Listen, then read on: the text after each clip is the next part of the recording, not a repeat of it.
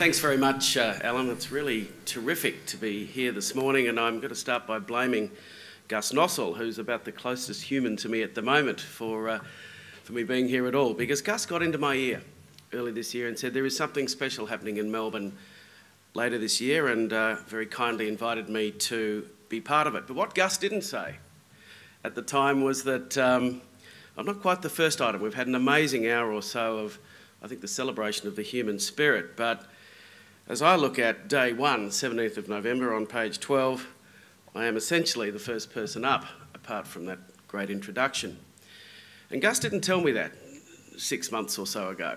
And I guess it behoves me to actually start in my own inelegant, awkward way to kind of set the scene for what I think is going to be an extraordinary couple of days. Because when I think about creativity and innovation, I actually don't start at the deep end and say, what are we creating or what are we innovating? I'm actually starting, if you like, at the primitive end. Why? What innately inside us leads us to be creative and innovative in the first place? There are a number of reasons for that. Many of us just want to improve our standard of living. In Gus's case, saving lives, medical health outcomes. At a more basic level, just being happy, having a sense of well-being. The industrious ones amongst us, just having that sense of achievement. The material ones amongst us, accumulating material wealth. There are all sorts of reasons why innately we just want to do something that hasn't been done before.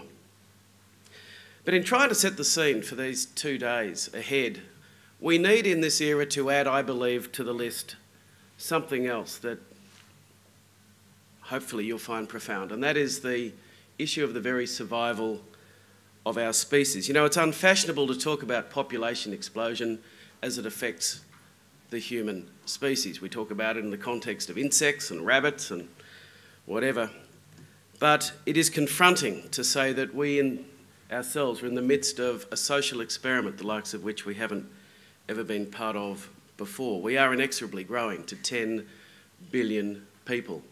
The planet itself is not actually growing. And whilst we have achieved extraordinary things as a species in recent times, literally lifting hundreds of millions of people out of abject poverty, the reality is that the world continues to move. Many would say that over the next 2 or 3 decades, we're likely to lose around 20% of our biodiversity as measured by number of species. In my own lifetime, I was at a CSIRO board meeting not so long ago and was confronted with the news that in my lifetime, and I'm only going to be on this earth for a blimp as far as the history of this planet is concerned, but in my lifetime, our productive food output will be grown by a factor of 3 times. And all of you know that we have issues about water security, energy security, what do we do about disposal of waste, etc., etc. But we are an intelligent species. Each and every one of you will have extraordinary stories about how, and as Hugh Morgan just put it so well, how rapidly we are coming up with amazing scientific stuff. Let me just give you one example from, again, a CSIRO context. But in the next 3 or 4 months, the global radio telescope community will make a decision as to whether this country or another part of the world will host the world's largest radio telescope. Now, I've known about radio telescopes since I was a kid. The Parkes radio telescope, featured in the dish, part of our national heritage. And there are Parkes radio telescopes all around the world that have been receiving data from outer space for a long, long time.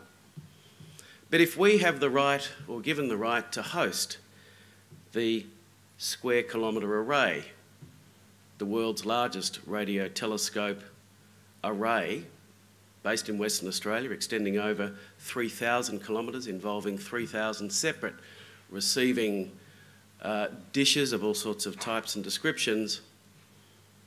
When they finally turn the switch on and receive the data, in the first 6 hours, that telescope facility will receive more data than all of radio telescope the sector has received in its entire time in existence. And that is just one of many, many illustrations which sum up the rapidity with which we are actually developing. It is extraordinary. So many of you would say, well, what's the problem? Just growing to 10 billion or so is just yet another challenge that we have to deal with. The problem is, I think, that as a species, whilst we have the capacity for enormous intelligence, we have the capacity to stuff it up as well. We may be intelligent, but for so much of our existence, we've proved that we actually behave illogical. Let me just give you one example. Once upon a time, we speculated about what made us happy and well-being. Well, now there's an industry that tells us actually what leads to happiness and a sense of well-being. Survey after survey in this country and in countries all around the world actually attest to what derives that. Now, interestingly, we now know as a fact, it's not supposition, but there's a much greater correlation between happiness and well-being on the one hand and when we give of ourselves, as opposed to happiness and well-being and just the accumulation of material wealth. Fact, logic. But notwithstanding that, and it's widely understood by many, many of us still don't give. The logic leads to us, I guess, saying we actually don't want to be happy or have that sense of well-being. There are 35 billionaires in this country and not one is generous on a world basis. Their counterparts in the US would look at the 35 billionaires and say something is missing. And indeed something is missing when we don't give, namely a sense of that happiness. And there are many other ways in which we can actually point to ourselves and say, you know, we have all the intelligence up here to make the right decisions, but for whatever reason, sometimes the wires get crossed. If I was to pretend to be, I don't know, an anthropologist or someone who observes the human species over the last several 100,000 years, ever so simplistically, one could come to the view that in the early days, in the primitive days, as we were surviving, it was largely a matter of hard work. He who hunted most, he who gathered most, survived. Those that didn't, there was no sophisticated social security system back in those days, didn't survive. One or two of us stumbled upon things. We made things that were round and rolled around. They became wheels, and perhaps someone else found a lever. But in truth, much of that technology was probably confined to small locations. It took some time before it started to spread out. Of course, as time went on, we realised the extraordinary importance of using our brains. We could cut corners. We could actually make things in very long production runs. We could actually have an impact on our local communities just by doing things differently to what our forebears did. But we race forward into the 21st century and find that nowadays we are this super connected world. Someone finding out something in a lab in Beijing today will literally have it, if they want it, known throughout the world tomorrow. We all have handheld devices in our pockets, and they're made to suit a local environment, such as here in Australia. The number of apps on our phones is very, very considerable. Those same devices are made for out-of-the-way places, the third world as well. But in Kenya, chances are I won't be able to afford the phone that I've got in my pocket, but I'll be able to afford something else, and it'll actually have perhaps a lesser number of applications, a lesser amount of sophistication, but actually suited to my own environment. If I'm a farmer in Kenya, chances are one of the apps that I'll be able to get will be something that tells me what the market price of my goods in the main regional town is. I've actually never had that information before, but it enables me for the first time to negotiate a proper price with the middleman. Whilst we're intelligent, we're sometimes illogical. Whilst we're creative, sometimes we're stupid. Whilst we're clever, we actually are often all driven by ego. As the former Prime Minister, Kevin Rudd, said, you know, climate science is the great moral challenge of our life. And I don't want to spend a whole lot of time on it now, except to say that the science is not actually settled. The experts in this area are arguing day in, day out, whether the globe is going to warm by 2 or 3% in many decades out. The experts in this area are arguing day in, day out whether our sea levels are going to rise by 80 centimetres or 90 centimetres over a particular period of time.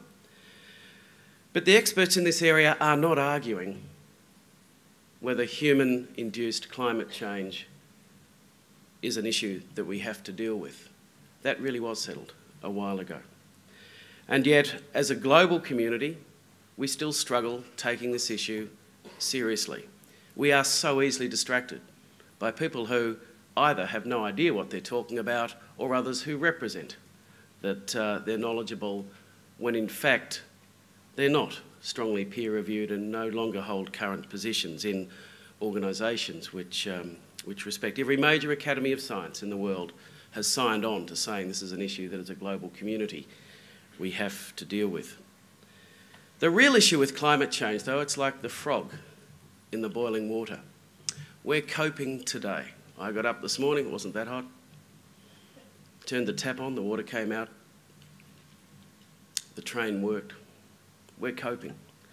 And we're actually coping with all these major challenges: food security, energy, water, biodiversity, life goes on. But we are on a very steep, slippery slope if we're not listening to our scientists and being guided by what they're actually saying, because we require them to look ahead, to tell us, in their opinion, what is in store for us.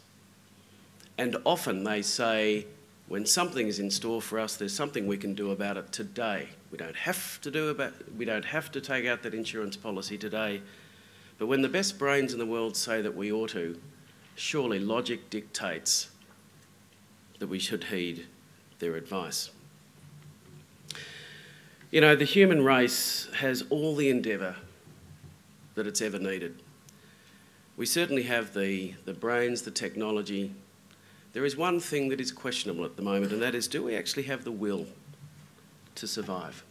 Do we actually have the collective spirit to come together and say, you know what, living on this earth's not a bad thing, and let's make a commitment to keep going? Maybe an odd statement to make, but actually I'm not sure that the human species as a whole has made that commitment collectively. Part of the way in which we're going to collectively come to that point is, firstly, as Gus no doubt was impressing upon all of you this morning, that, you know, we used to use decades ago the word global village. It was the domain of, some would say, beatniks and different people. The word global village is a very, very relevant term today. What we do in this country, so far away from other people in the rest of the world, does directly affect everyone else on the planet. Secondly, whether it's in politics, whether it's in business, or increasingly whether it's in the social sector, the community sector, long-term logical thinking has to prevail over short-term opportunistic thinking. And we all know about the impact of that in politics and in business, but let me just quickly say that the other day I was sitting around a board table of a large NGO, and we're having to make the agonising decision of whether to inject money into the Horn of Africa today and save people from starving today, as opposed to depriving them of those resources and investing in something else that wouldn't actually generate a social return for another 3 or 4 years. These sorts of decisions are decisions that pervade throughout all of society.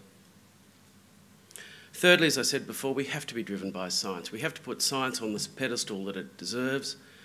And any claptraps, such as I heard recently coming out of the Tea Party movement, that actually science is really just a global conspiracy designed to keep scientists in jobs.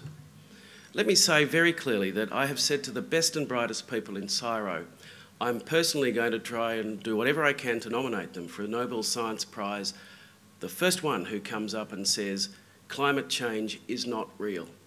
There is no greater incentive for any scientist to be recognised by their peers through such an award.